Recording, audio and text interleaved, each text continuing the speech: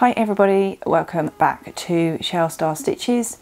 Hope you are all doing okay and have had a good week.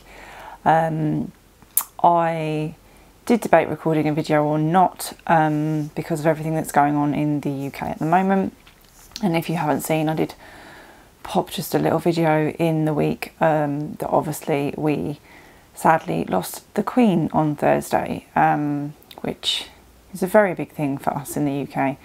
I know there are a lot of people that don't like the royal family and everyone's entitled to their opinion. That's absolutely fine. I have become more of a fan of the royal family, I think, since I've got older. But yeah, it's very, very sad and very, very weird for us as a country. Just the sheer television coverage that we've got over here from Thursday afternoon when I started watching, obviously, the rumours of her being unwell. Literally, I know that BBC One has been footage and obviously information about what's going on, what's about to come ahead, etc. So yes, it's been a weird few days for us in the UK, and it will continue to do so for quite some time, I think. Funeral will be on Monday the 19th. We've had it confirmed, so yeah. Sorry, I had to pause the video there for a second. So yes, in terms of crochet this week, I have had no deliveries. There's been some postal strikes earlier in the week, but I have got a few arrivals that will due to come from Siobhan's Crafts, which may arrive this week. So as and when they do turn up, I will then do a video and share those with you. One will be Care Bear Club from September. Yes, September. So I'll share, I've got two things to share with you. One I'll share with you first while we've been on the subject of what's been happening this week. So I did find myself, somebody shared a free pattern that was a video on YouTube. So I will share this in the description of the video for you, so you can go and find this yourself if you so wish to make. And I've been sitting and making, I'll hold these up for you, some little crown brooches. I've just put some safety pins on the back because I didn't have any brooch backs, so just some little, they're in, this will focus, there we go, just in this is in the Toft Amethyst colour, so purple, because purple is a royal colour. So I've made a few, got a few of those that I've made for myself and for friends that would like to wear something to show their respect. I'm hoping that's appropriate. I don't know what is and isn't appropriate in this sort of situation, but yes, we're hopeful that that's okay to do something like that and just wear out of respect. So that's what I've been doing this morning while watching some of the news coverage that's been on. But yes, the rest of this week, we did in the week beforehand finish the shawl I was making out of the Rainbow Fusions Advent. So I'll show you. I've just found an end that I've missed that I should have caught in.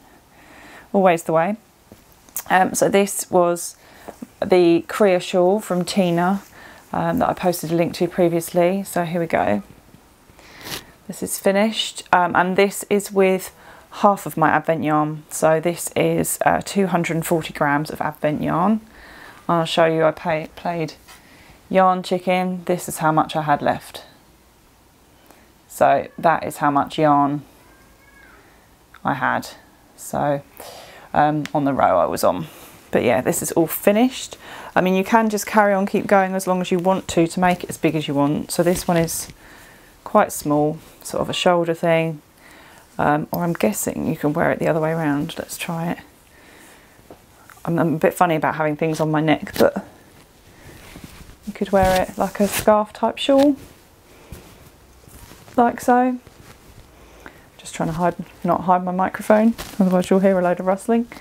Yeah, so that's all finished. So I still do have Here, my horrid ball that gave me grief last weekend, as some of you saw. I was very tired by the end of the video. So I've got that. It's the other 240 grams of this Advent. I might make another one of these. I might make something different. I'm not sure yet.